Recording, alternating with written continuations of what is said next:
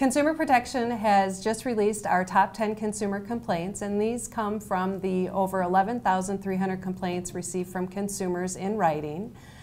This year, we topped the consumer complaint list with telemarketing and landlord-tenant issues, telecommunications, home improvement, and then we have, Laura's going to cover the number 5 here.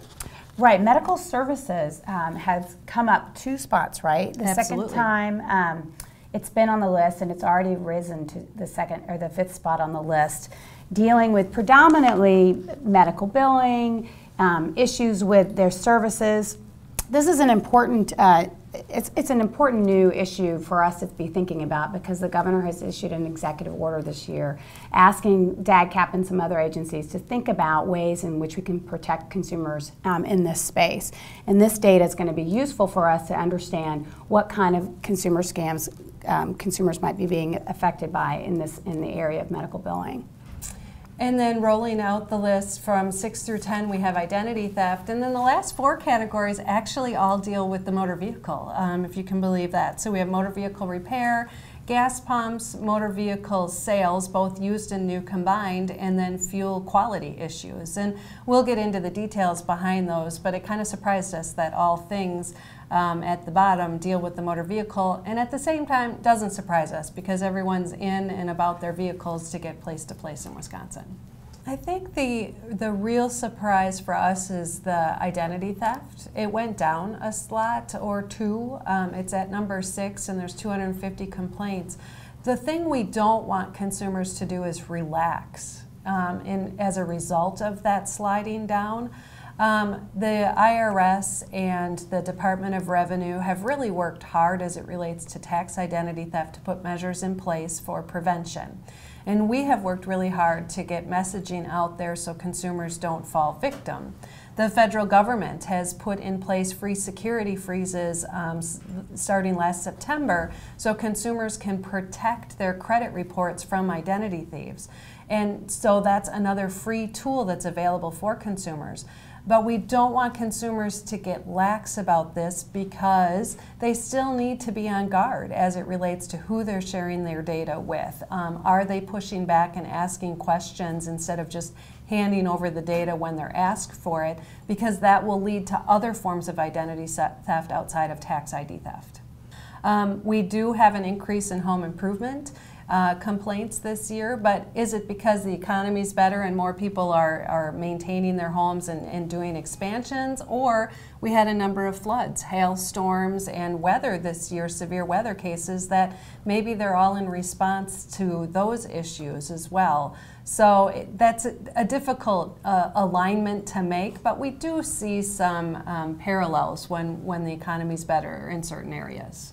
So this isn't the highest number of complaints that Consumer Protection's ever received by any means, but it is an increase over the last few years, and we want to hear from consumers. We need to hear from consumers. They play an important role in doing our job here at Consumer Protection to enforce the consumer protection laws and be sure that we're identifying the patterns and trends. We have other tools and means of doing that, but we rely on consumers to feed us that information.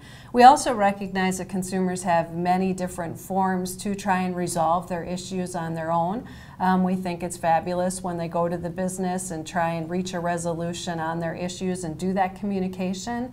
And then there's social media platforms for them to complain to and reach resolution that way. But hearing the information from the consumer here at Consumer Protection really plays that important role in us doing that enforcement. And Laura talked about how we'll use that information for medical services. Absolutely.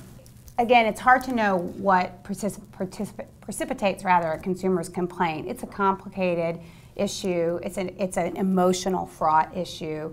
It deals with people's health care. And it can be the contractual relationship between your health care provider and the hospital and the consumer is complex.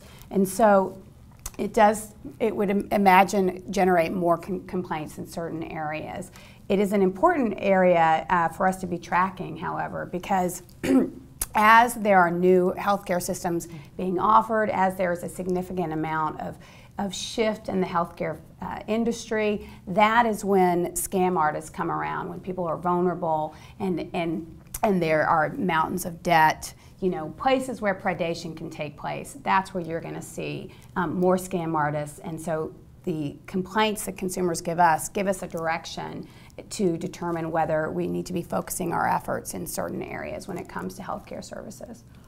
Well, it's very important. At the very least, it can allow us to help them resolve the issue, correct? I mean, we have some excellently trained mediators and investigators that can really dig in and resolve these at the very beginning of the conflict, or if it needs to escalate into an investigation, they're prepared to do that as well. But it also gives us important data trends about what's happening to Wisconsinites, and we need to be in touch with that. We need to understand when there is a new batch of telemarketing scams that are targeting a certain community, or when there are new door-to-door sales individuals going through a certain community that we need to get out in front of. The data that we get from these consumer complaints are really important. So while we pay attention to what's going on, consumers' willingness to let us know what they're experiencing is really an important aspect of our ability to be effective in this space.